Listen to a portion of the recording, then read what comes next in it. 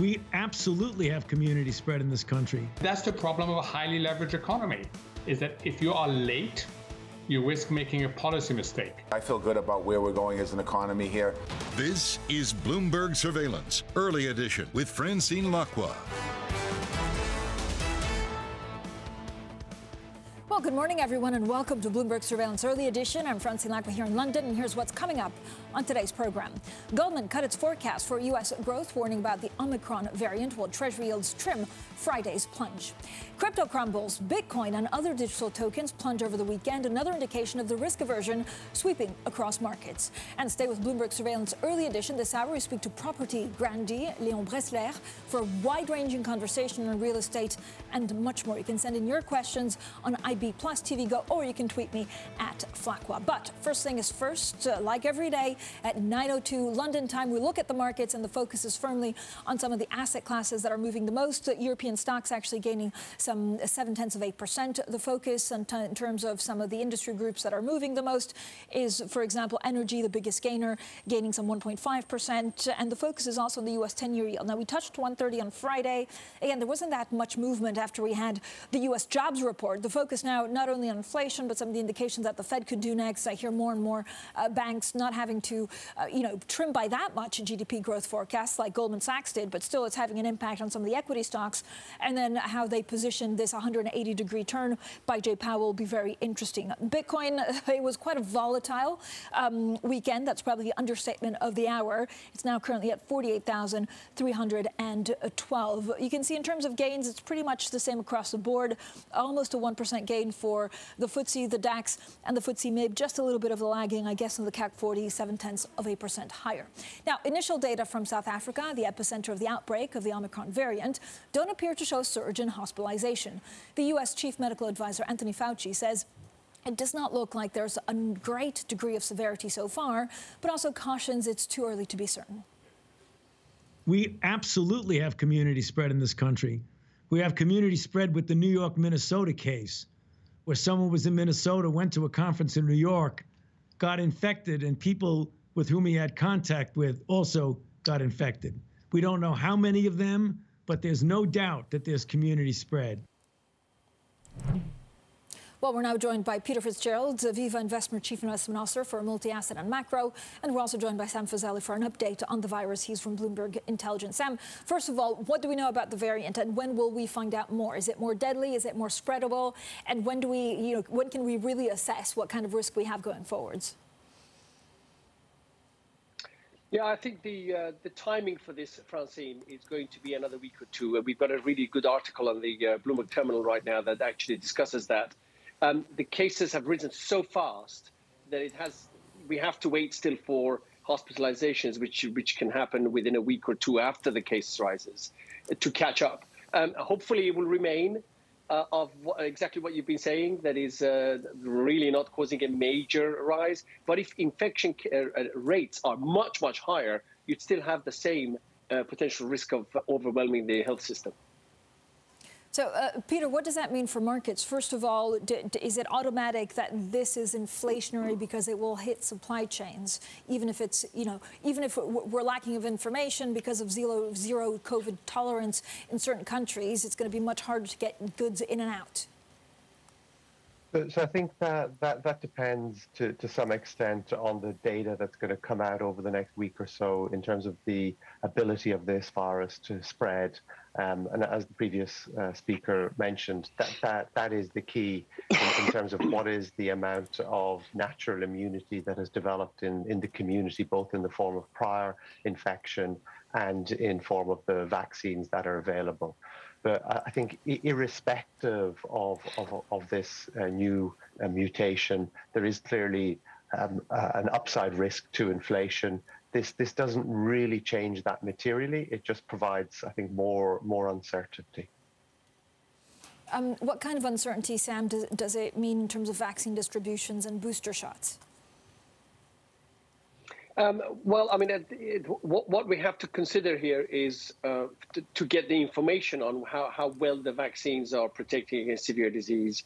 And of course, there's a large number of booster doses being delivered across European and US countries. And unfortunately, that vaccine inequity issue with emerging markets is still something that is raising its ugly head. So that's something we have to wait and see. But Francine, what I'm worried about is political reaction to rapidly rising cases and what that means for social distancing and work from home mandates, which all have impacts on our economy. Yeah, Peter, and of course, the impact on the economy. I don't know whether there are other parts of the world that you're a lot more cautious. I know you also have a cautious view in understanding what this new variant means. But are there parts of the world where, for example, equities look expensive? I know we'll show in a moment a great chart looking at, for example, European equities at a record discount compared to US ones.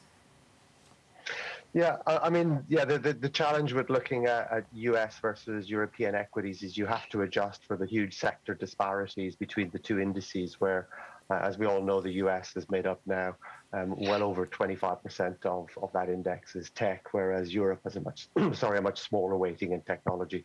So really a US-European discount is effectively a technology story. And I think there are quite clearly some areas of the market where valuations are stretched. That is not in all of tech, but in some of those tech names. And obviously you were speaking earlier about Bitcoin, crypto, and all of that universe, if you like, where earnings are simply don't exist for a large extent. I think it needs to be quite nuanced.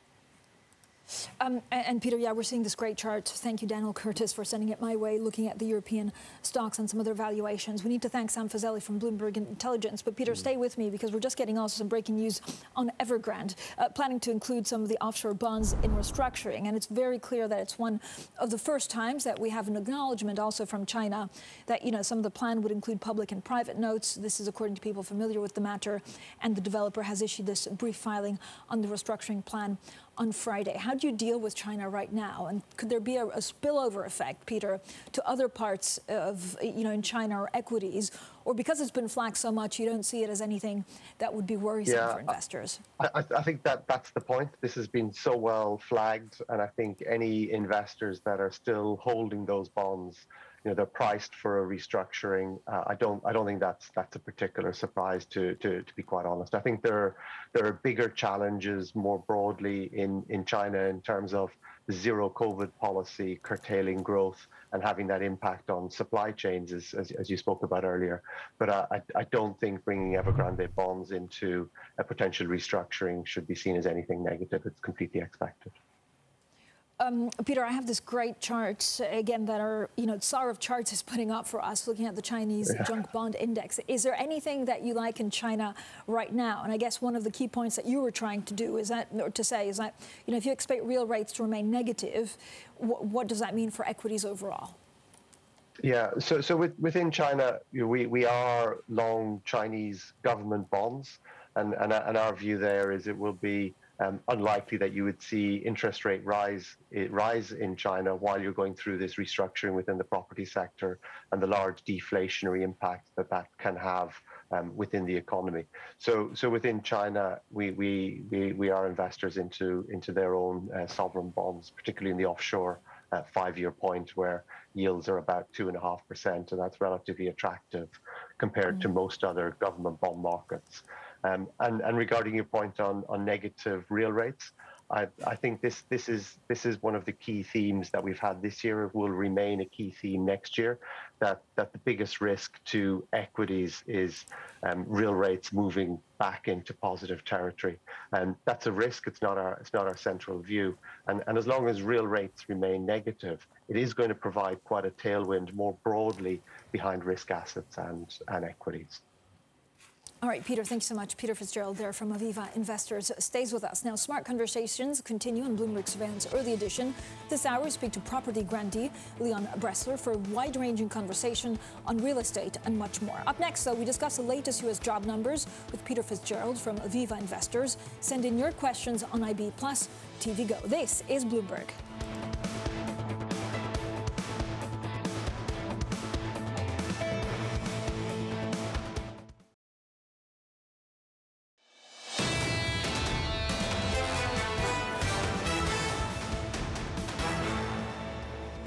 overall a strong report. Much, much better than the headline would suggest. It's a good report across the board. The headline number was a bit softer than we were expecting. Jobs growth was disappointing. A lot of that looks like seasonality and the impact of seasonal flows. It's exactly the kind of report that the Fed actually wants to see. There's no ambiguity. I mean, the Fed has a window to move, and obviously they can take advantage of it. They have to start moving. They have to move. Our base case is for the first hike in June, but the risks are certainly tilting towards earlier. They have to make up that lost ground, and maybe that means faster hiking rates. If you go faster than you normally want to go, you risk breaking something. The Fed now is looking at raising rates into a decelerating growth backdrop. We think they're going to have an awfully hard time doing that. The Fed is going to have to be very smart, both in what it says in its communication and its in policy implementation. Some of our guests there reacting to Friday's jobs report, and job growth posted its smallest gain this year, while the unemployment rate fell by more than forecast to 4.2%, offering a mixed picture. Now, the labor market could be hit further if the Omicron variant leads to new restrictions. Now, over the weekend, Goldman Sachs also cut their forecast for the U.S. economy this year and next over the spread of Omicron. We're back with Peter Fitzgerald from Aviva Investors. Peter, where do you see value in the U.S. right now? Yeah, where do we see value in the US? Yeah, I mean, there are that little question. Yeah, I mean, so for us, it's still equities, as difficult as that may seem to some people, given the significant rally that we've seen, and the way that I frame this is really quite simply. We're still running, or all of the Fed is still running, what I call emergency interest rate policies and emergency monetary policies in the US. And I think quite simply, we're no longer in an emergency. We're not in a great situation. I think the economy is doing well. The jobs report didn't throw up any major surprises. Were it not for this new variant and the uncertainty that creates, and that uncertainty is actually exacerbated and I would say augmented in markets as you head into year end and people wanting to close out their positions. I think things are looking okay for the US, and ultimately some of those large tech companies, they actually don't have any global competition. So if you look at the likes of Microsoft, I mean, who is their competition?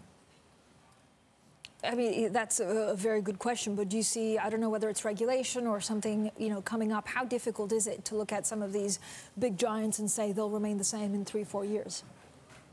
I think it's difficult, but what we always do in markets is we continuously look for huge fundamental changes, and then ultimately markets remain consistent and follow trends for quite a lot longer than most people expect.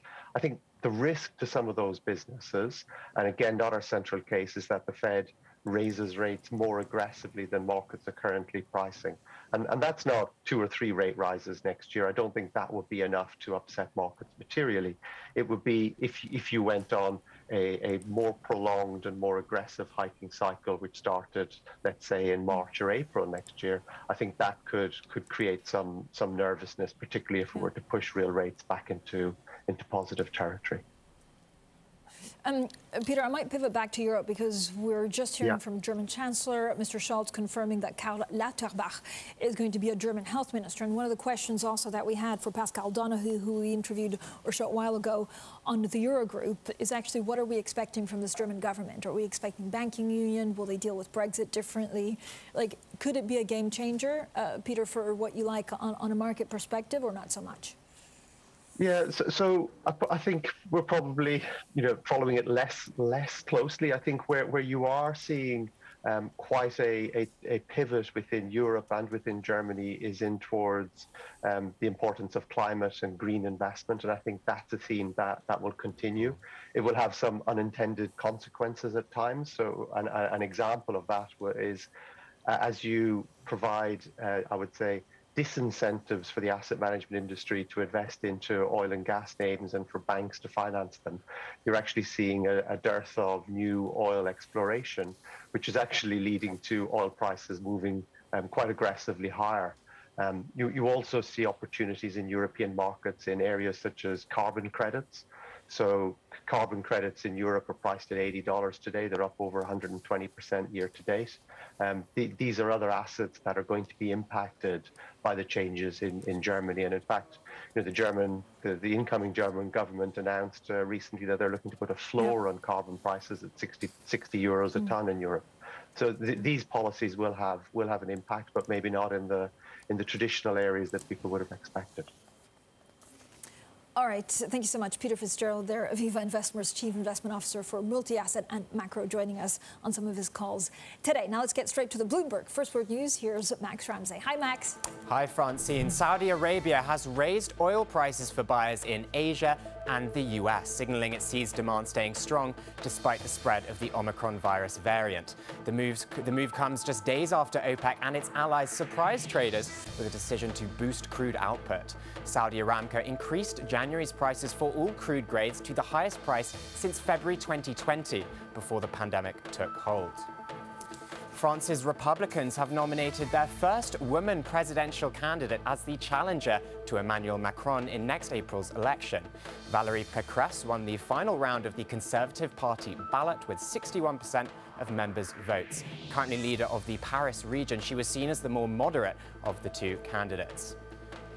The US is reported to be planning to declare a diplomatic boycott of the Beijing Winter Olympics, this according to CNN. The decision not to send any US officials to the Games in February will be announced this week. The move would be largely symbolic, though, as few US officials are likely to visit China anyway due to strict COVID quarantine rules. And a court in Myanmar has sentenced former leader Aung San Suu Kyi to 4 years in prison, according to reports from the AFP news agency. Suu Kyi, who was removed in a coup in February, was found guilty of inciting dissent against the military and breaching COVID rules. Suu Kyi's party won more than 80% of seats in Myanmar's election 1 year ago. Global news 24 hours a day, on air and on Bloomberg Quick Take, powered by more than 2,700 journalists and analysts in more than 120 countries. I'm Max Ramsey. This is Bloomberg. Francine. Max, thank you so much. Now, coming up, Bitcoin crashes over the weekend before recouping some of the losses. Past price movements indicate there could be more pain to come. We'll talk crypto next. This is Bloomberg.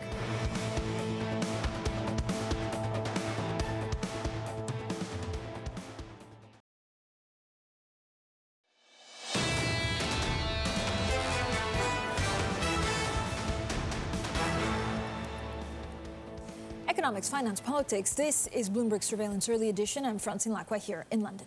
Now, Bitcoin crashed more than 20% over the weekend before leveling off just below $50,000. The cryptocurrency seems to be following a similar profile to its price swings in April, which could see it land significantly lower than where it currently stands. Well, joining us now to discuss all of this is Eddie van der Walt from our MLive team. Eddie, what is going on with cryptocurrency? You know what? I think crypto got a little bit of a bailout earlier this year with the launch of the US ETF, right? Everybody was excited about that. We knew it was coming at some point. We didn't know exactly when. But, you know, that was a reason to stay bullish and buy the dip that we saw at the, back in April, as you point out. But I think that negative sentiment in cryptocurrencies, those cycles tend to last a little bit longer. They tend to last until we see the next halving cycle. So I think, that might be what is playing out here. And in which case, we could be in for another couple of years of this sort of range trading with a downward bias in cryptocurrencies. Bitcoin really, underperforming rivals like Ether, Eddie. Is that something that will continue? Absolutely. And does it mean that there'll be shifts actually from Bitcoin into Ether and others? Such a good point, Francine. You know what? Ether has been absolutely phenomenal this past year. And yes, I think the use case for Ether is easier to understand for the broad finance market. So it's easier for somebody who likes options contracts and so on to get behind that, because this is something that you can do on Ether. You can make smart contracts. You can do all sorts of clever things that you really just can't at this moment in time in Bitcoin. However, if we see a multi-month drawdown in Bitcoin, it's very hard for the other cryptocurrencies to sustain their momentum. They are still very much derivatives of Bitcoin in that sense. So Ether very dependent on Bitcoin, I think. Yeah, at the same time, El Salvador buying the dip. I mean, it is actually pretty amazing that you have tweets from the president saying how much they bought at what price. And this is the tweet that we had on December 4th. I mean, how much are they propping up the market? Well, it's hard to say. It's hard to say exactly how much impact El Salvador has, but certainly in sentiment terms, it helps an awful lot because, this has been a publicity coup for the Bitcoin community. And lower down in that thread, of course, he's picking a fight with Peter Schiff, the old gold bug. And, it's just absolutely fantastic reading that over the weekend. It is a bit of, if it was my country's monetary policy or rather reserve management that was being effectively day traded, I would be very worried. But, the Bitcoin community loves it. They certainly do. Eddie, thank you so much. Eddie van der Veld there from our Live team and a little bit of a crypto expert. Now, coming up, we'll be speaking exclusively with Leon Bressler, the chairman of mall operator Unibail Rodamco Westfield and founder of Aermont Capital, owner of the famous Pinewood Studios. Well, send in your questions on IB Plus TV Go. This is Bloomberg.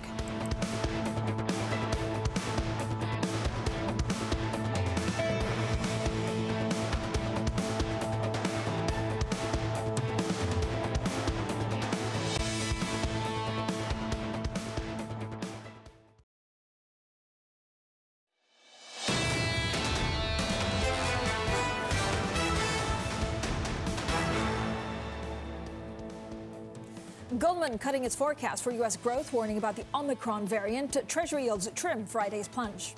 Crypto crumbles, Bitcoin and other digital tokens plunge over the weekend, another indication of the risk aversion sweeping across markets.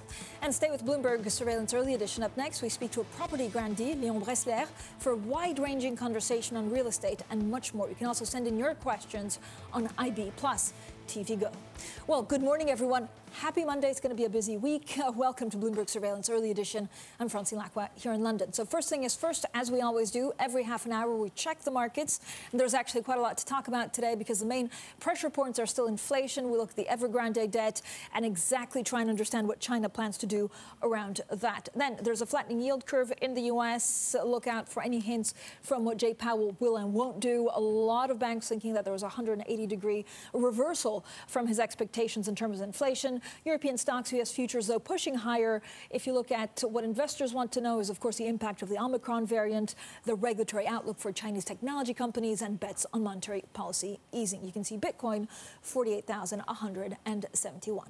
Now, retail brick-and-mortar real estate has taken a big hit during the pandemic. Shopping mall giant Unibail Rodamco Westfield has responded with an aggressive deleveraging drive.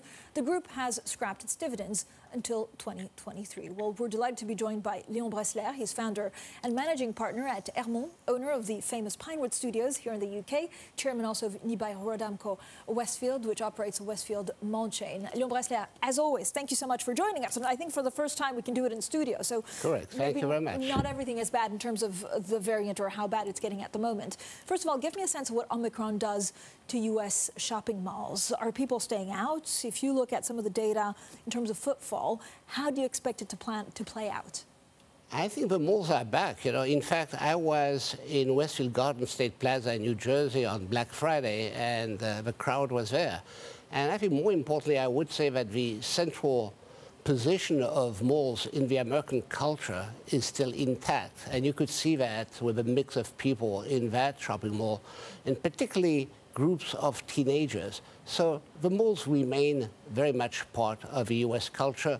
And in fact, people are back. We see that sales today are higher, slightly higher than they were in 2019 in the US, and only slightly lower in continental Europe. So I really believe in the return of the malls. To return to the mall, even shorter term, do you think Omicron will change any of the dynamics going on to Christmas or not? It's clear that, every wave is not a good sign. A variant about which we don't know anything yet is not a good sign. But, we are absolutely confident that, the pandemic will be behind us sometime, perhaps in the spring, and the rebound will be even stronger then. If you give me a sense of what investors are looking at, I know we've seen a couple of deals between the UK and US malls. Are we going to see, more of these deals? Like, how is the market for M&A in general? Oh, we see that, when I talk about the return of the malls, it's not a personal subjective judgment. For the US, for example, you had a a note by Green Street Advisors last week, and they are the most reputable independent research firm, and they were lowering the cap rates for A malls, and that reflects a substantial increase in value. So we see that. We see also that a number of transactions have been announced or pre-announced in Europe. We see that in the UK, in Denmark, in France. And, it clearly indicates that we have hit the bottom and that the issue is, how strong, how quick the rebound will be. Mr. Bressler, I want to talk about valuations, but actually I did a bit of research thanks to Dan Curtis, who does all the charts for us, and this is what we found when it comes to the real estate sector. So it's one of the most richly valued sectors in the S&P 500, about 47 based earnings per share estimates for the next 12 months. And if you look at what this graphic shows us, it's rebounded well above pre-pandemic levels. How do you see this evolving? Are valuations correct at the moment, or will they have to readjust? I wouldn't judge the valuations, but it's clear that potential inflation, we don't know exactly how much and how long inflation will be, but clearly inflation is also back to a certain level, and it's clear that it means that there will be more flows of capital to real assets, real estate, infrastructure, farmland, and others.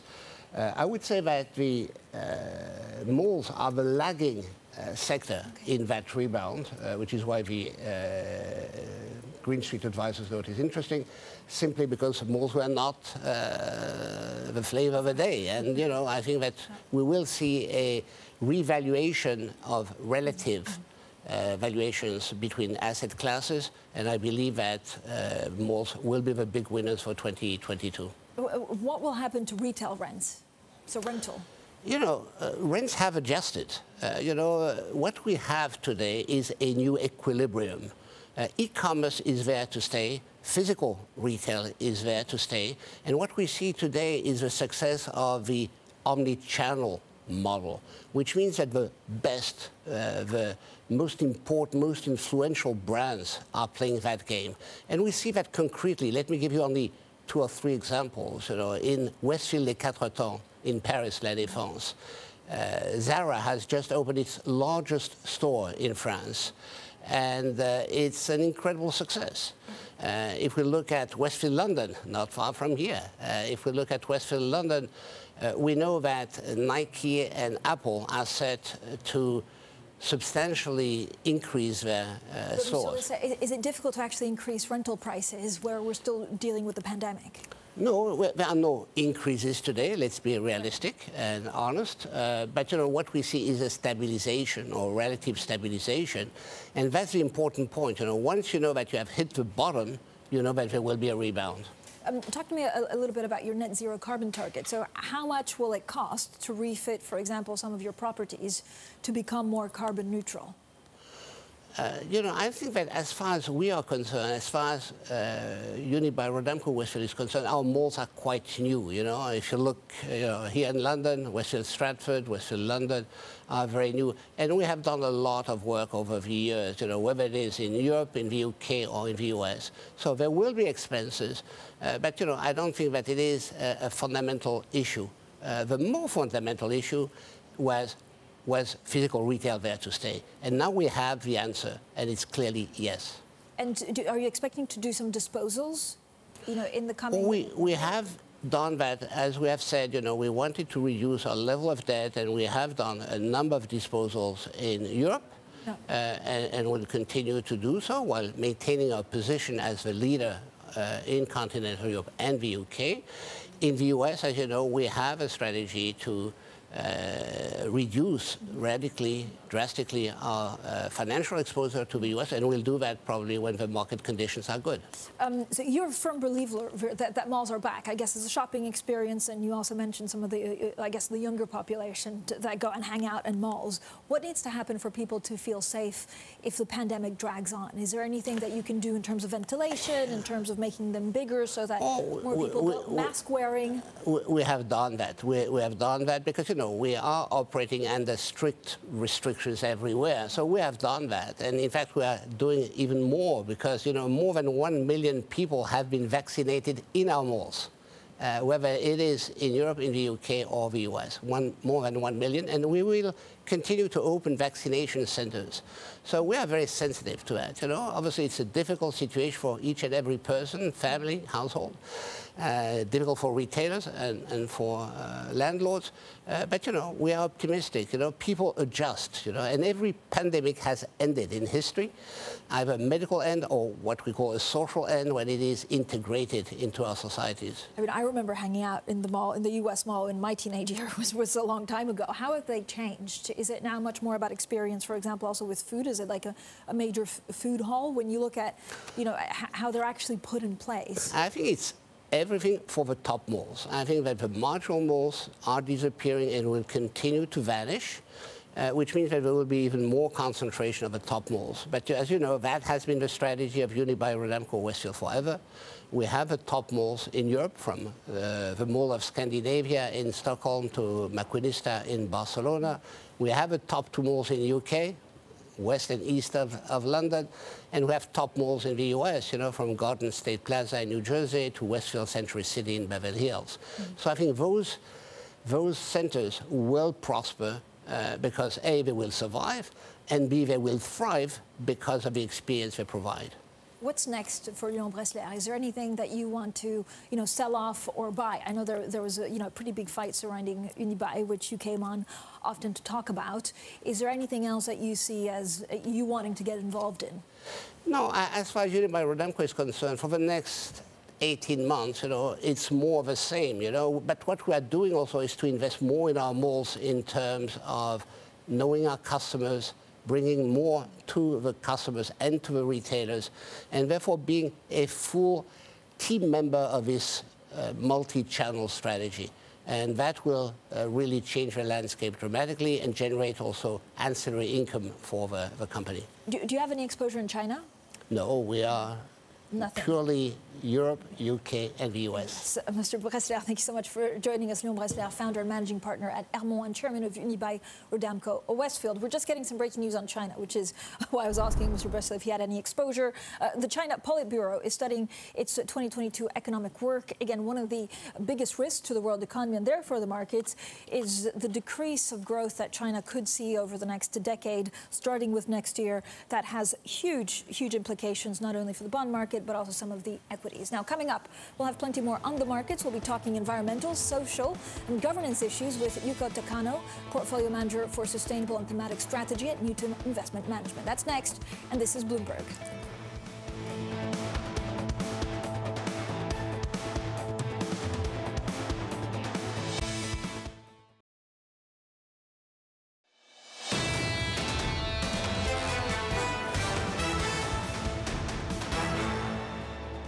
Economics, finance, politics. This is Bloomberg Surveillance Early Edition. I'm Francine Lacqua here in London.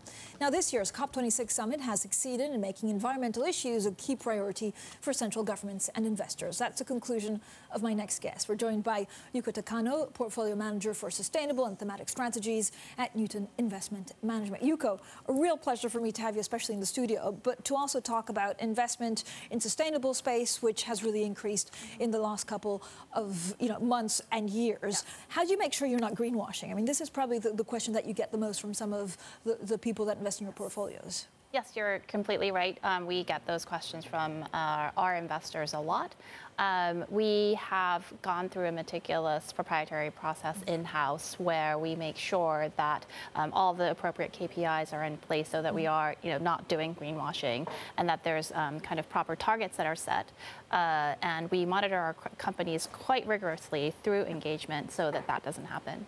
And so, how much more engagement are we going to see from a lot of the investors with the ESG space in the next 12 months? Well, I don't know whether it's difficult to put a number on it. Will it, increase fourfold or less? No, you're right. It's very difficult to put a number on it.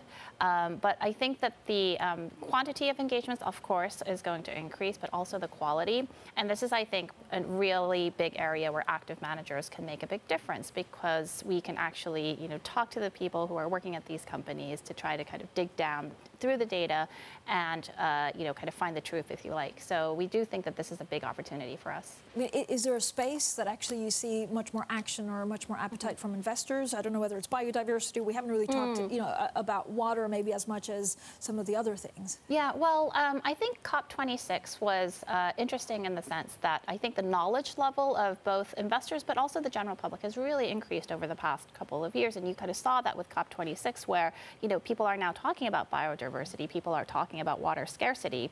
And that wasn't really happening a couple of years ago pre-COVID. So I do think that the overall knowledge level has really come up.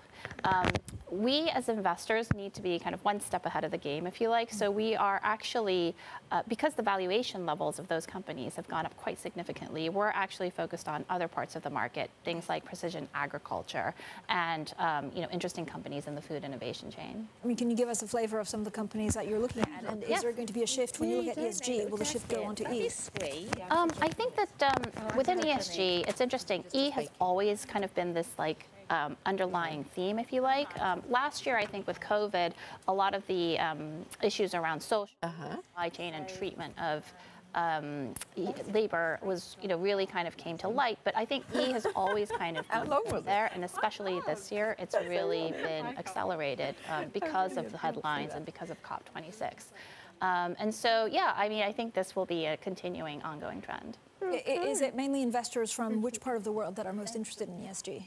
I think European investors have always been very forward-thinking, but nowadays I talk to my U.S. clients, and it's amazing how much they have caught up over the past 3 years. I mean, 3 years ago, we would kind of bring the concept of ESG, and they would just kind of say, well, but does that generate returns?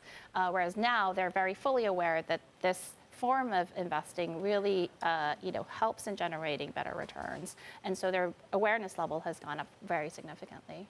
When you look at the next 12 months, what will be your most challenging? I mean, is it to actually try and look at the companies that will give you returns whilst going through this transition? Or is it, fielding regulation? Yes. I think all of the above, I think, is the right answer. I also think that macro factors like, rising interest rates and inflation will have an impact on short-term share prices, and kind of navigating that volatility would probably be our biggest challenge over the next 12 months. It has regulation. I know the European Union has kind of been leading, and spearheading some of the efforts when it comes to sustainability, but they've also taken away labels of ESG in certain parts of I guess, the market. I mean, how difficult is it to be, out front on this? I do think that it takes quite a bit of institutional power, if you like, to be really on top of these types of things. I think, maybe going back 3-4 years ago, you could probably start an ESG fund with yourself and a dog. Now, I know that that's exaggerating a little bit, but now you really need, formidable, responsible investment team. You really need a good stewardship team, and so on and so forth. So you really need that backing, that team behind you as an investor to make it all happen. I mean, will that actually space change to a point where asset managers will won't have a specialist on sustainability because that will be permeated through all portfolios? I think so. I definitely think that's the direction that we're going. I mean, look, the way that Newton and myself, the way we see ESG is that it's just another form of sensible investing. And I think as there's more regulation coming in, as the EU taxonomy is really implemented and there's more disclosure from the companies, that's only going to get better for investors because there'll be more data available. Yuko, thank you so much for joining us. Yuko Takano there, portfolio manager for sustainable and thematic strategies at Newton Investment Management. Now, coming up, U.S. and Russia's top diplomats have a testy exchange over Ukraine as Putin builds up troops on the country's border. That story is up next, and this is Bloomberg.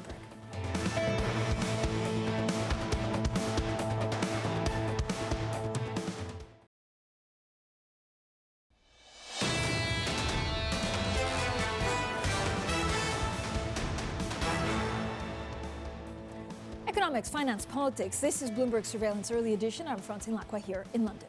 Now, the U.S. Secretary of State Antony Blinken and Russian Foreign Minister Sergei Lavrov had a testy exchange over Ukraine at a dinner with dozens of colleagues.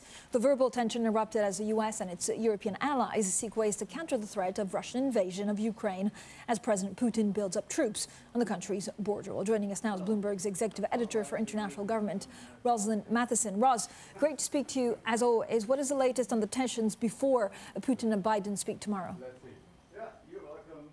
Well, things, as you say, are indeed pretty tense. So Russia has sustained its build-up of troops and military equipment near the Ukrainian border, and there's no sense they're going to be called back anytime soon. The Russian president is leaving them there as a lever, really, as he calls for security guarantees from NATO and the US, which is essentially NATO get out of my periphery around Russia.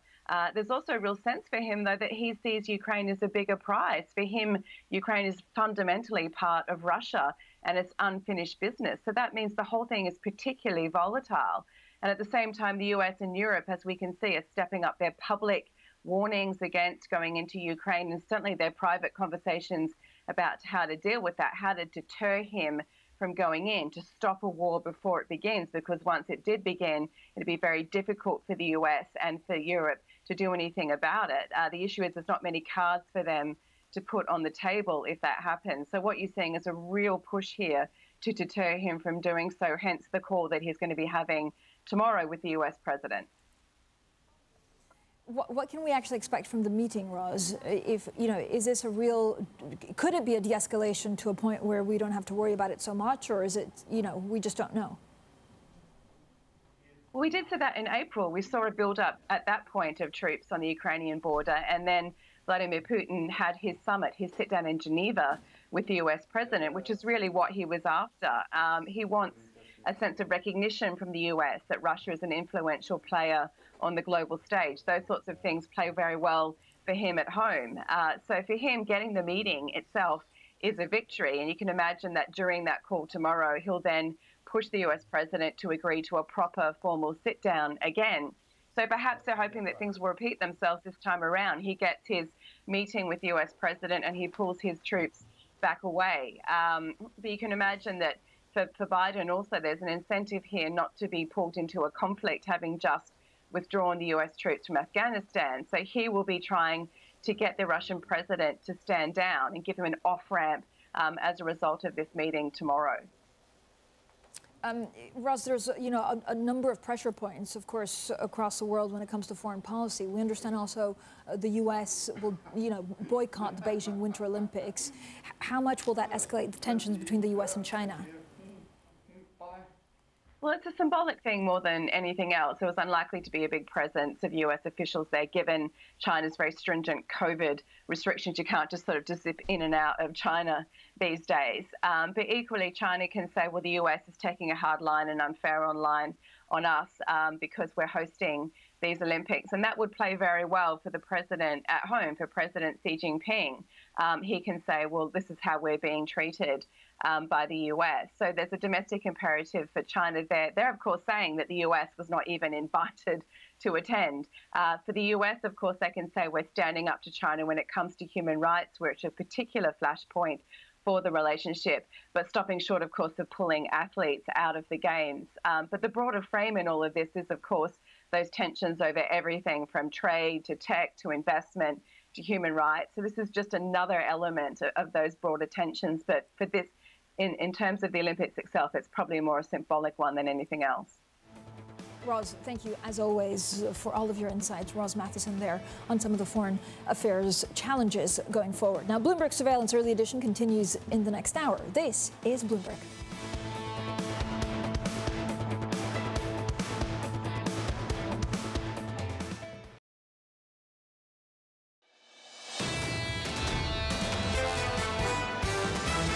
We're looking at the new variant now to see what impacts that'll have. But overall, we feel good. I feel good about where we're going as an economy here. I'd be signaling 4 rate increases next year with two-sided uncertainty, depending on how the inflation figures work out. That's the problem of a highly leveraged economy, is that if you are late, you risk making a policy mistake. This is Bloomberg Surveillance, Early Edition, with Anna Edwards, Matt Miller, and Kailey Leinz. It is 10 a.m. in London, 5 a.m. in New York, and 6 p.m. in Hong Kong. On this Monday, December the 6th, our top stories today. China's central bank tries to give a liquidity boost to a slowing economy. It's cutting back the amount of cash most banks must hold in reserve. Investors weigh the impact of the Omicron variant. Meanwhile, hedge funds were caught offside during last week's market turmoil. And rising tensions over Ukraine erupt. The U.S. Secretary of State and Russia's foreign minister get into a heated exchange at a dinner in Sweden. Welcome to Bloomberg Surveillance, everybody. This is Surveillance Early Edition. And Kailey, we saw some policy action, some monetary policy action being taken in the early hours U.S. time from the Chinese, but too late for the Asia session. Yeah, and it did not save Asian stocks overnight, Anna. It was a broadly down day, specifically in China and Hong Kong. And the real culprit is Chinese tech stocks. Of course, the Hang Seng Tech Index is the gauge that really holds most Chinese tech companies. It was down 3.3%, actually to a record low. And of course, following on from the losses we saw in U.S.-listed Chinese tech companies on Friday, all stemming from Didi announcing it is going to delist from the NYSE, relist in Hong Kong, raises concern that other companies may be forced to do the same thing as China really cracks down on that sector. Of course, SoftBank is a big holder of Didi.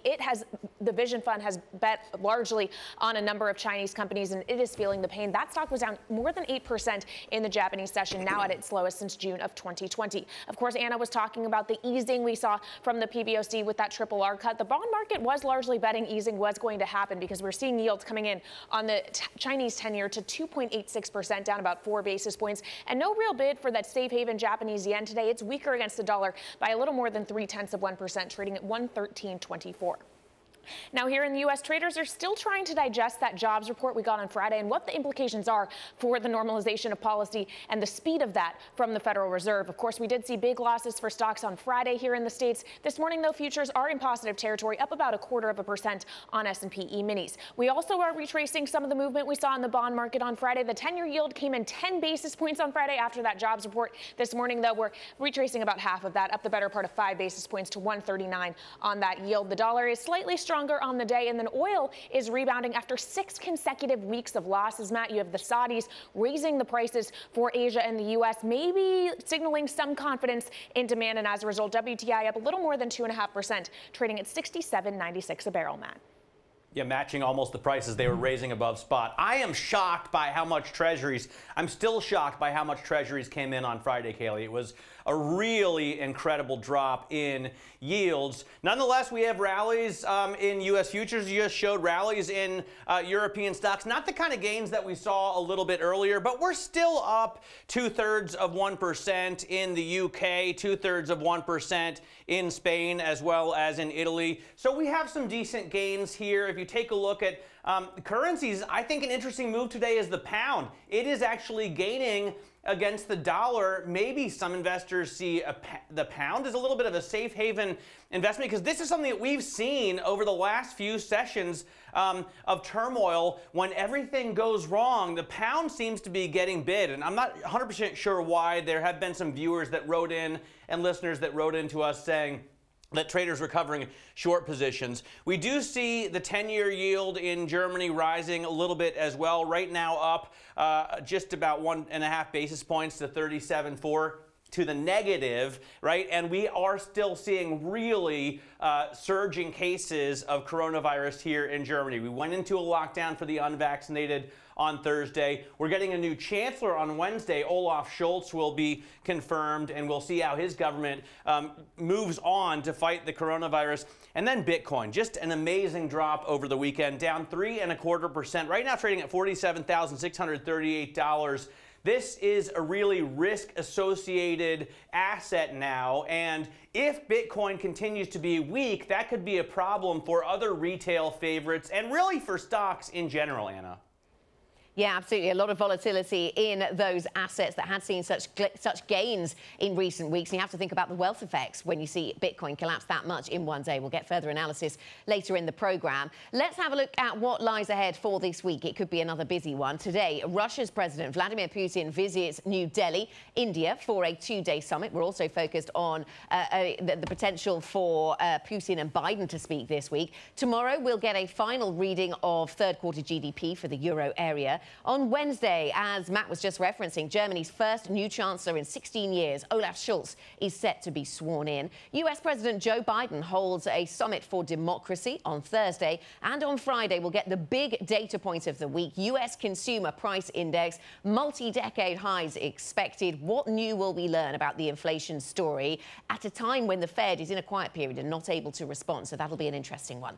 Let's get back to another monetary policy angle, and that involves China. China's central bank has cut the amount of cash most banks must hold in reserve, providing a liquidity boost to a slowing economy. Enda Curran, Bloomberg Chief Asia Economics Correspondent, joins me now from Hong Kong. Enda, really good to speak to you. So this was in some ways anticipated. Some people have been had been expecting to see this. It had even been flagged maybe by Chinese leadership. Other people saying, though, the timing a little bit of a surprise. What did you make of it?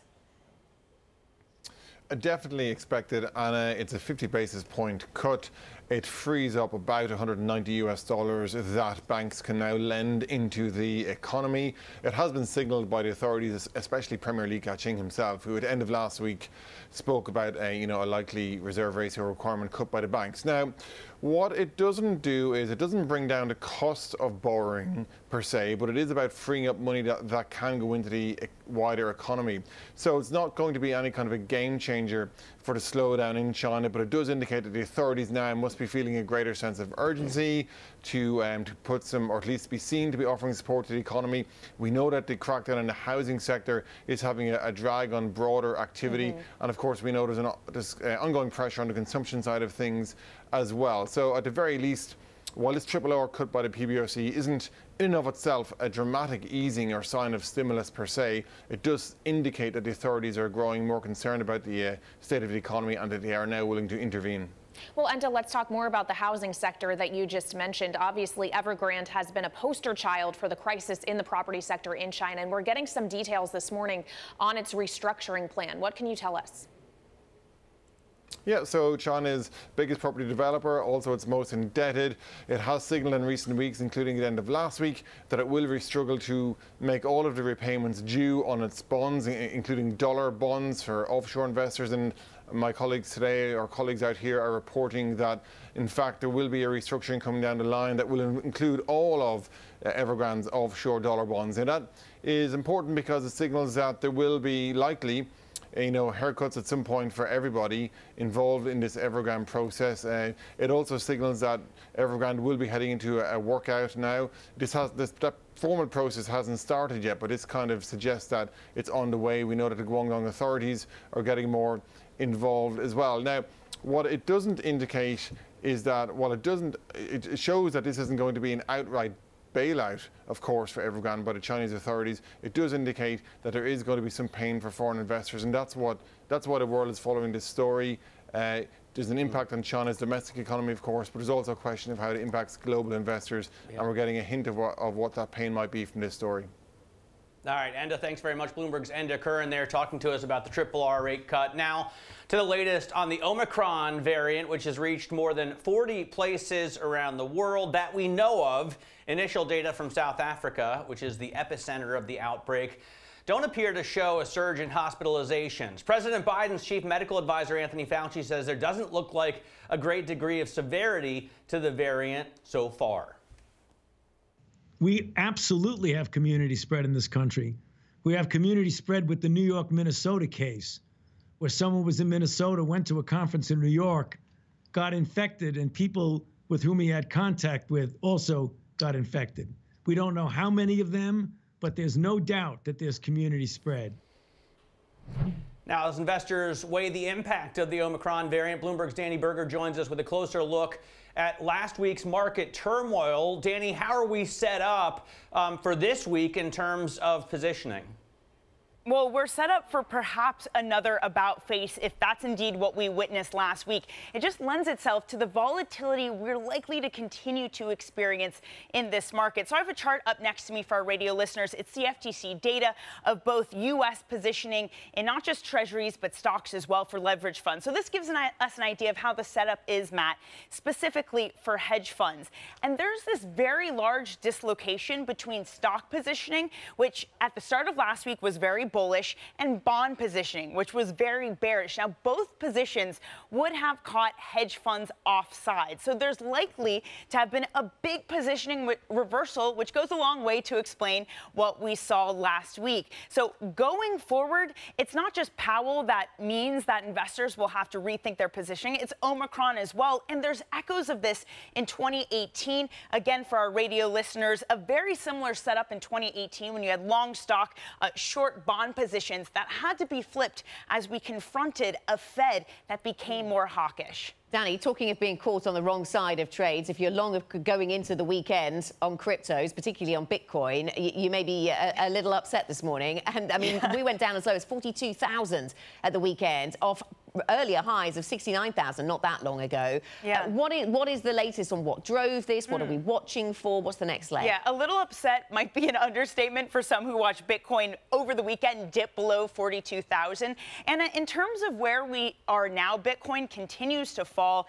And I think that the main focus for Bitcoin and really all of the retail favorites suffered last week, suffered through the weekend. Matt Maley over at Miller Tabak points to the fact that dip buying really struggled last week. So if you're now a Bitcoin investor, you're concerned that this can bounce back. And bouncing back from buying the dip has really been a key pillar of this equity rally, risk market rally over the past year. So if that is starting to fade, it's, of course, another worrying aspect to throw into this market.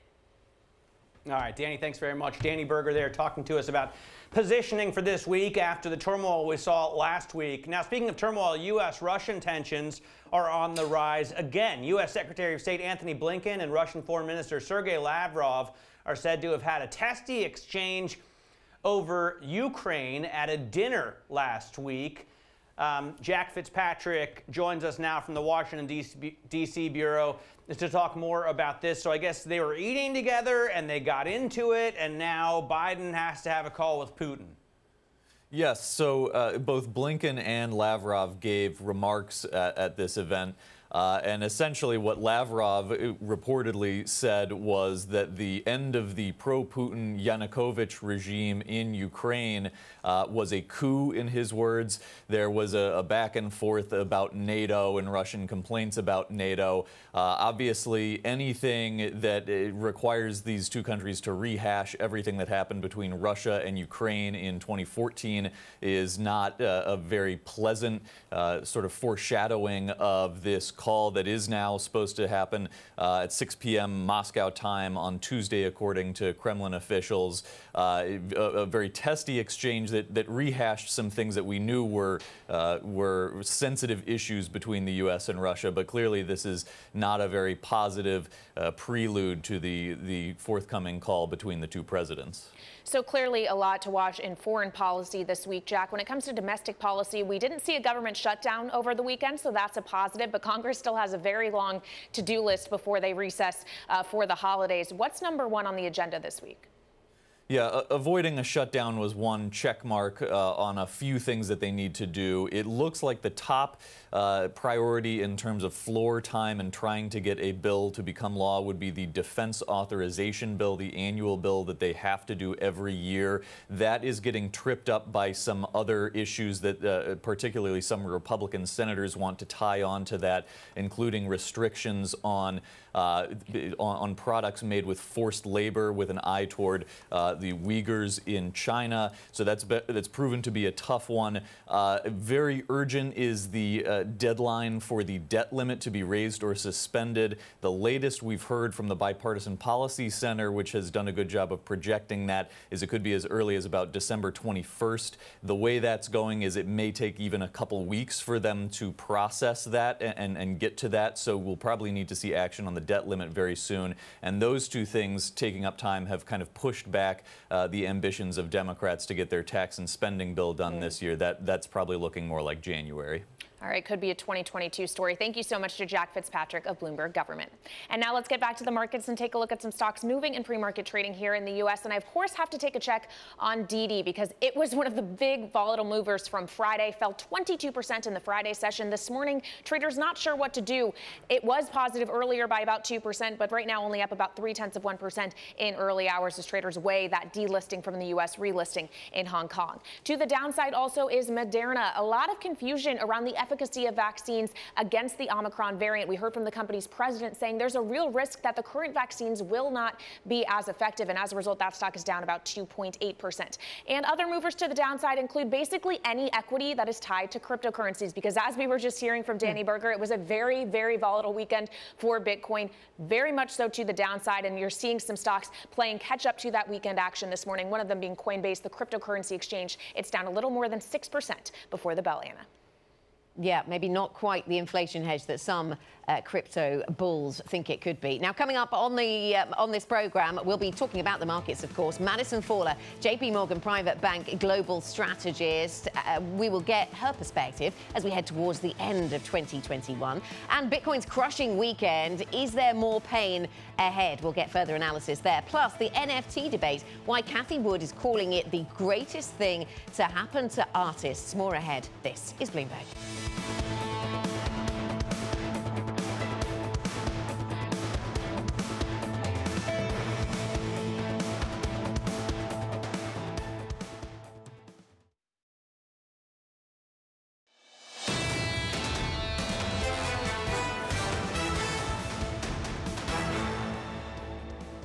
Welcome back to Bloomberg Surveillance, the early edition. I'm Matt Miller in Berlin with Kailey Leinz in New York and Anna Edwards in London. Now, one of the really cool things about the start of this week, I was super pumped last night to get to work today because you had this massive drop in yields. Kailey was showing you earlier that Treasuries came in 10 basis points in one session on Friday. They've retraced that a little bit, but they're still down pretty severely. At the same time, hedge funds are positioned really long into the 20-year plus ETF. And in Treasuries in general, hedge funds are making a bet that Jerome Powell is going to go through with the more hawkish pivot that he showed in testimony in front of Congress and the Senate. Eddie Vanderwalt is here, Bloomberg M Live, to talk about this discrepancy. Eddie, how does this work itself out? Look, I have a lot of sympathy with the hedge funds going into this because clearly, you know, they didn't have any foresight of the Omicron variant and the fallout from that. And I think that is what has been the dominant force in markets over the last week. And that's not going to change at this point in time. So it's a really hard one for them to call, I think. But, you know, you've got to be quick on your feet. You've got to react to the market very quickly as things change. Eddie, good morning. How much do you think what we're seeing in Treasuries at the moment is an assessment by investors that perhaps we're heading for a policy mistake from the Fed, that hikes in the shorter term are going to weigh on the economy in the more medium to long term, and that's why we're seeing the flattening? Does that explain what's going on?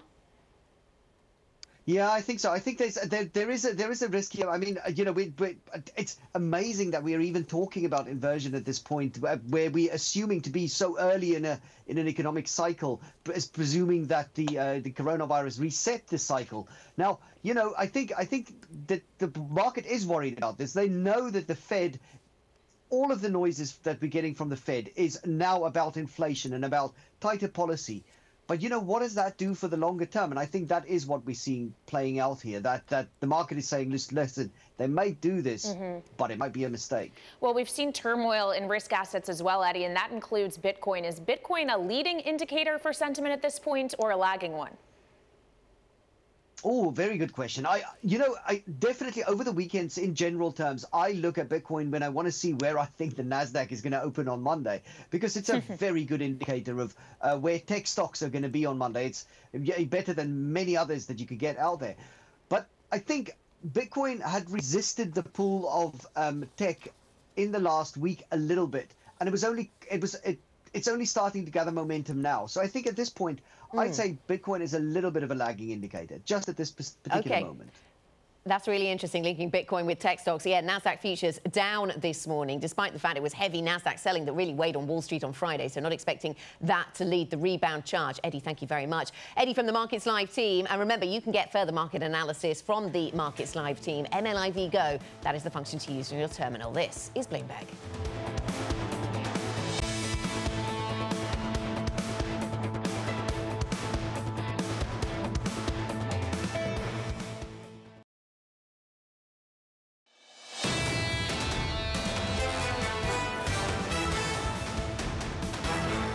This is Bloomberg Surveillance Early Edition. I'm Kailey Leinz in New York with Anna Edwards in London and Matt Miller in Berlin. Now let's get the first word news. And the president of Moderna says there's a real chance that existing coronavirus vaccines will be less effective against Omicron. Stephen Hodge told ABC that a 50% drop in effectiveness would require a reboot of existing shots. Still, he said it's too early to tell. The U.S. reportedly will declare a diplomatic boycott of the Beijing Winter Olympics. According to CNN, the decision not to send any U.S. officials to the Games in February will be announced this week. The move would be largely symbolic, as few U.S. officials are likely to visit China anyway due to strict quarantine rules and clashes over human rights. And the UK will push the U.S. to remove Trump-era tariffs on British steel and aluminum. The tariffs are a headache for Prime Minister Boris Johnson, who said that improved trade relations with the U.S. would be a major benefit of leaving the EU. The UK Trade Secretary and U.S. Commerce Secretary will meet on Tuesday. Coming up, we'll get back to the markets with Madison Faller, JPMorgan Private Bank global strategist. This is Bloomberg.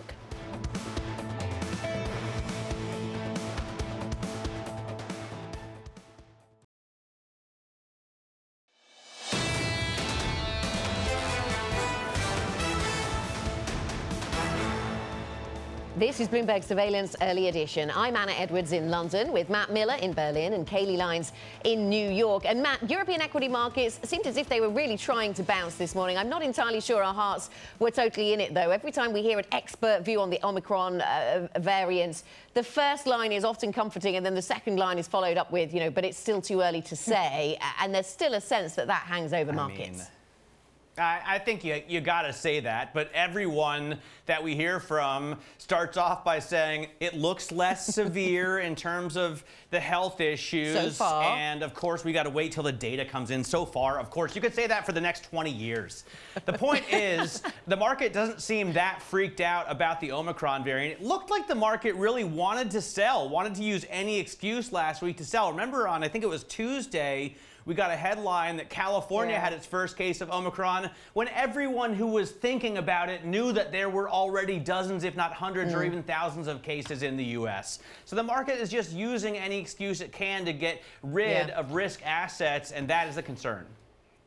Surprised by the unsurprising, and get rid of risk assets and get rid of things that maybe have done really well and have maybe raised a few questions about being overvalued. Kailey, and I'm thinking here about tech names, looking at NASDAQ futures. They were the heart of the selling on Friday, and they're certainly not the heart of any rebound this morning. Yeah, once again lagging in futures trading this morning. And I would argue it's not just about the Omicron variant that the market is trying to digest. It is also this all of a sudden hawkish Federal Reserve and the idea that the Fed may taper more quickly, normalize policy more quickly, tightening maybe coming sooner than the market previously anticipated, and that could be weighing on risk as well. And we certainly have seen things deteriorate over the last hour or so. In Europe, the stock 600 now up only by about 0.25%. And here in the U.S., futures are actually now flat when it comes to S&P E-minis, actually just fractionally down by a little bit less than 2 points. And NASDAQ 100 futures, as Anna has been saying, also in negative territory. So we could see some continued losses from Friday after that jobs report. And of course, after that jobs report, we saw that monster bid into treasuries. Matt and I have both been touching on this throughout the show. 10 basis points lower in one day alone. We're retracing some of that this morning, though,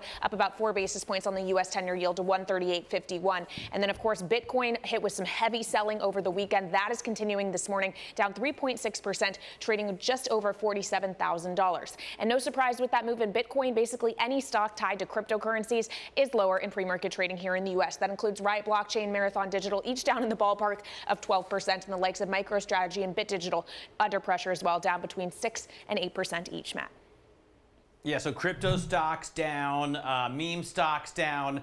The Bitcoin handle of 4 is pretty amazing, considering last week we were looking at 5 and before that 6, almost $70,000 it had been worth at its high. And it looks like retail investors are liquidating Bitcoin as their retail bets, as their meme stock bets fall. I've got a Goldman Sachs retail favorites basket here. Our radio listeners, I'll welcome you to the program. Again, London DAB, glad you're tuned in. What I'm showing here is just basically a bar chart. Goldman Sachs retail favorites getting crushed last week as the S&P kind of rebounds a little bit, still not making up what it lost on the Friday after Thanksgiving, but what it looks like is retailers who were following very strictly the buy the dip strategy got burned so hard that they had to liquidate other positions. Madison Faller joins us, Vice President and Global Market Strategist at JPMorgan Private Bank out of London, to talk about what we're seeing here. And Madison, typically we've relied on these retail investors to bail us out. They buy the dip, the pajama traders overnight bring us back after any drops. Is that going to continue? So what I think what we're seeing right now is that a lot of the speculative stuff is really being hurt in the face of the uncertainties that we're experiencing right now. Of course, Omicron variant is one key reason for that. The accelerated timeline for a Federal Reserve tapering also lays into that. And so I think those speculative areas of the market that may have felt a little bit frothy are really coming undone. And so when we look forward to how to orient ourselves around that, I do think it's incredibly important, especially as we transition to this mid-cycle environment and become more entrenched in this mid-cycle environment, to really focus in on those quality areas of the market. And for us, that means really being balanced between both cyclical and growth areas of the market. I do think cyclicality can certainly still work as we see ongoing economic reopening, as we see automation hit areas like the industrial sector, or we see interest rates rise like financials. But I would really stress that focusing on quality rather than on those speculative assets, I think, is really, really key as we move forward in this cycle. Good morning to you, Madison. So focus on quality rather than the more speculative areas. We talk a lot about the pivot towards more hawkish policy that we've seen from the Fed, and certainly that seems to be something that's gripped the markets recently. How much of that is that higher rates narrative? How much is that a threat to some of the tech names, for example? They seem to be the ones that feel it the hardest. We certainly saw that on Friday. And yet we don't actually see yields, certainly the 10-year horizon, still down at 1.38%. How much of a threat do you think is the higher yield environment to some of those high-growth tech names? Sure. So just to go off with Fed tapering, I think that there's a few important distinctions to make. Firstly, the Fed is really starting to taper given the confidence that it's seeing in the economic backdrop. So the scale of asset purchases that the Fed had been making compared to a year ago just are no longer needed due to the fact that the economy is on much more stable footing. And as it relates to tech names, I think it's also really important to make the distinction that tapering does not equal rate hikes. So Fed Chair Powell, for instance, has been really clear that tapering and rate hikes are very distinct policy tools. So even as we see a possibly accelerated taper timeline as we head into this December policy meeting, that doesn't necessarily mean that we're going to see an accelerated rate hike regime as well. And then the last thing I'd really point out on interest rates, real rates are still incredibly low. And so that really gives us confidence that even as the Fed does eventually employ on this rate hiking cycle, even if the market does get the 2 Fed rate hikes that it's currently telegraphing, the economy does seem very well able to handle those higher interest rate hikes and really wouldn't meet that friction zone that would disincentivize investment from businesses and consumers. Okay, so you think that maybe the Fed can thread that needle. It's a complicated one. So markets pricing in maybe 2, as you say, hikes next year. How do company balance sheets look then, Madison? How able are they to withstand that kind of tightening? Of course, coming off really low levels historically.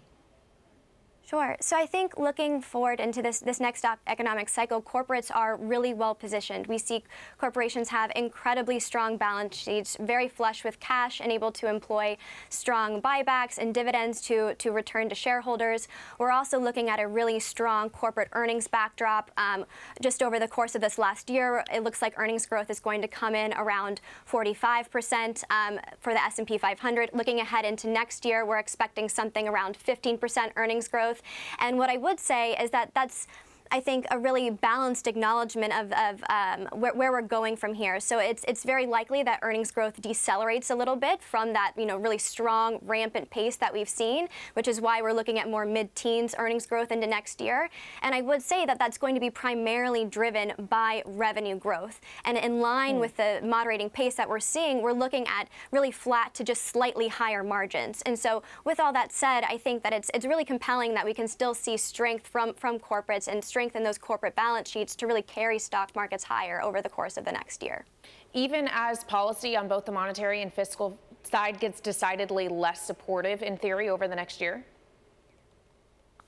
Sure, and I would stress more restrictive policy certainly acts as a headwind to risk assets over the course of the near term, especially as markets really try to recalibrate those changes. But when we look back at prior not only tapering cycles, but also prior instances where the Fed is hiking interest rates, we have seen resilience from risk assets. And I think that really then ties us back into where do you focus in those types of environments. And I don't believe that everything is going to work as we move forward into this mid-cycle environment. And so it's going to be so incredibly important to be really selective with those quality companies, in particular focusing on those companies that are providing the strong balance between both cyclicality and secular growth, but particularly those that are rooted in innovation and ongoing megatrends. Madison, thanks very much. Madison Faller, Vice President and Global Market Strategist at JPMorgan Private Bank. Worth pointing out that US futures have been falling over the last hour, and NASDAQ futures now firmly in negative territory. S&P futures fairly flat. Coming up on this program, crypto crush, something else that's been falling. Is there more pain to come after this weekend's losses on Bitcoin? More next. This is Bloomberg.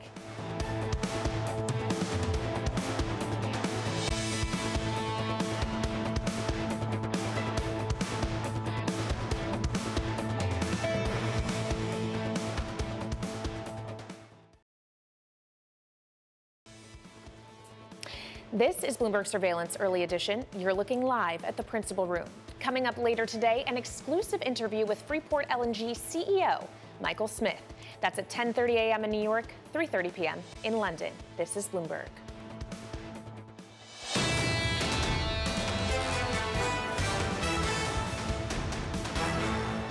This is Bloomberg Surveillance Early Edition. I'm Kailey Leinz in New York with Anna Edwards in London and Matt Miller in Berlin. Well, Bitcoin crashed more than 20% over the weekend before leveling off below the $50,000 level. The cryptocurrency has joined a rout in some of the riskiest assets amid the emergence of the Omicron variant and a hawkish pivot from the Federal Reserve. Mike McGlone, Bloomberg Intelligence commodity strategist, joins us now from Miami, and he just published his cryptocurrency outlook for 2022. So, Mike, it's a painful couple of days for Bitcoin. How high do you think prices go next year? Well, I think it can get up to 100,000 next year, Kailey, but it looks like we're going to be more suffering first. Right now, basically long risk assets is fighting the Fed. And the Fed said they're taking away the punch bowl, and the stock market's starting to correct. You really see that in bond yields. And so I think Bitcoin might get down to 40,000 for good support. It might probe there. Ethereum's testing 4,000 right now. But I think on the longer term, Bitcoin's going to come out ahead in this space. Supply is declining, demand and adoption are on the way up, and it's going to move ahead. But right now, into the end of this year, hopefully the market will be okay. But we're into that risk-off period, and people are hitting their stops. It does look like the Fed, Jerome Powell's hawkish pivot, has taken the froth out of these markets to some extent. It's not just Bitcoin that's gotten hit, but also retail favorites, which were, you know, let's face it, just kind of pumped up by Wall Street bets and not really companies that are profitable or look like they're going to be incredible growth companies unless you buy the DD on WSB. So what changes in that allows retail investors to put money back into Bitcoin? Well, I think, Matt, we're at that stage where it's the most highly speculative assets on the planet. You can trade them 24/7. We all know that. So we're hitting those stops. I think it's going to find a better foundation. It's going to do what it did back in March, but not extreme. Back in March 2020, remember, Bitcoin bottomed earlier. It took off it was one of the most best performing assets in the aftermath. The Bloomberg Galaxy Crypto Index, Ethereum. That is, I think, what's going to happen again. I think we're seeing a major rotation out of equities into bonds, into more, store value assets. Gold and Bitcoin's in that bucket. It just got to purge some of those excesses first. So 40,000 good support. Ethereum holding 4,000 right now. But, a good example was, remember when Doge put a peak in April, the market went down? And we recently had Shiba Inu put in a peak right in early in November, and the market went down. So cryptos are a good early warning indicator for markets getting a little too speculative, excessive. Okay, I was going to ask you about that, Mike. Good morning to you, because I'm looking at a chart of Bitcoin's rising correlation with US stocks, and I'm wondering what's leading here. From what you're saying, then, it's the cryptos we should look to, not necessarily Bitcoin, though, for the leading indicator. Well, it's usually the rocket fuel assets that lead the most. I mean, I come from futures, and futures had all the speculation and margins, so they would lead. Now, in the big picture, it's cryptos, because it's just the biggest casino on the planet, and there's massive speculation, massive excess. We know that, but then there's the stalwarts. Crypto dollars are taking over the world. Dollarization is increasing through cryptos, and there's Bitcoin and Ethereum, and then there's 15,000 other ones, and that's the problem. We got to get those kind of purged a little bit, and we're going to go down to business where the world knows you got to have some Bitcoin in your portfolio and some Ethereum in there too. And dollarization's really taken off. I mean, people talk about stable coins. It's really a wrong name. It's crypto dollars are the dominant space. Mike, you didn't mean to, I'm sure, compare Dogecoin and Shiba Inu with Bitcoin and Ether. I mean, you wouldn't put them really in the same basket, would you? No, Matt, they're examples of speculation machines. When they go down, the rest of the market follows. We have to purge those kind of things out. And then you come down to the real business of cryptos, and that is Bitcoin, Ethereum, crypto dollars. So they're just indications, they're speculation, they're gambling stocks or gambling tokens. They'll go away, and then we'll go back to the true business. But right now we're in that space. We got to just purge some of the excesses. And in all of markets, and you know, Chairman Powell, he's pricking the bubble. It's just, you know, you're not supposed to fight the Fed. Yeah. Okay, Mike, thank you. Yeah, thinking of purging some of those smaller cryptos. I was seeing that Singapore was clamping down at the weekend on one that was set up, one coin that was set up literally to provide retirement funds for the South Korean boy band BTS. But the South Korean authorities taken against that one. Mike McGlone, thank you very much from Bloomberg Intelligence, joining us there from Miami, where I imagine it is a little warmer than it is here in London. Now, at a meeting at a Bloomberg event on Friday in Miami, ARK's Cathie Wood and billionaire art investor George Perez clashed over non-fungible tokens and art. Take a listen. On NFTs, you know, it's the greatest thing to happen to artists. It really is. You know, there's a company called Async Art. When I first heard this, it was like an aha moment for me. This is really going to, you know, stimulate and cause some profound changes in the creator world. But artists, even with physical art, you know, turning it into digital.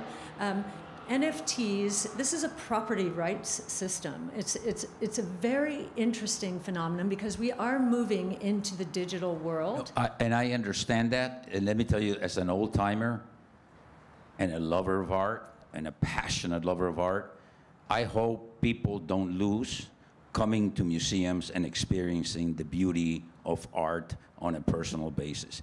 When I had to buy art by phone, you know, on my apps, you know, and then now I finally get to come to look at museums and you look at great pieces of art, there is nothing like it. So yes, I can understand how we will create new energies and, you know, but the beauty of art is always the personal experience of watching the art. So we have an art gallery with Signum. It's called Signum Arc Gallery, and it's all NFTs, digital art, and it is a thing of beauty as well. Cathie Wood there speaking with billionaire investor, I believe it's Jorge Perez. Yo hablo un poco español. They're speaking at a Bloomberg event in Miami on Friday. So talking a little bit about NFTs and the new world of digital art as well as crypto. And I think, you know, there's a lot of people who are interested in this, but it's just so hard to get your head around what an NFT actually is. My mother, my 70-year-old mother, is trying to delve into the world of NFTs right now. I have no idea why, but I got a text from her asking me if I knew of a solid marketplace for NFTs. That was a little bit scary. That's a little bit scary, a sign of the times perhaps. Yeah, I saw that one of our colleagues, Joe Weisenthal, put out a Thanksgiving how to cope with crypto and NFTs conversation, a sort of primer for everybody around the dining table. That might be useful for the holidays as well. I'll dig that out, send it your way. You can pass it on to your mum perhaps then, Matt. Now coming up later today, Anne-Marie Trevelyan, UK Secretary of State for International Trade. That conversation at 4 p.m. in New York, 9 p.m. in London. They may talk about tariffs on steel. That's a hot topic across the Atlantic. This is Bloomberg.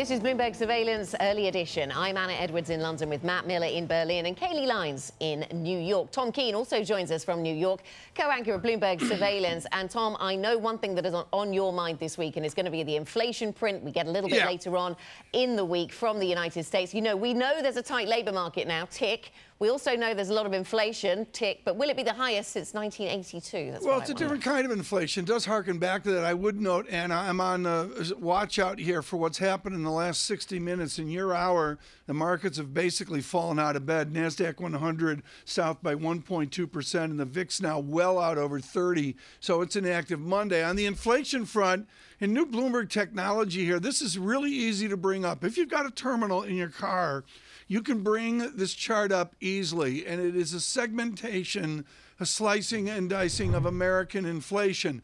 And it brilliantly shows the explosion in goods prices and the explosion in energy prices. Goods in orange, energy in green. Yes, food's part of the story, but far more, it's about goods inflation and energy inflation getting us out in at that 6% level. It's amazing that we have hit such a high level, Tom, but we're still so far away from, you know, the real inflation that a lot of us still remember from the 70s and 80s.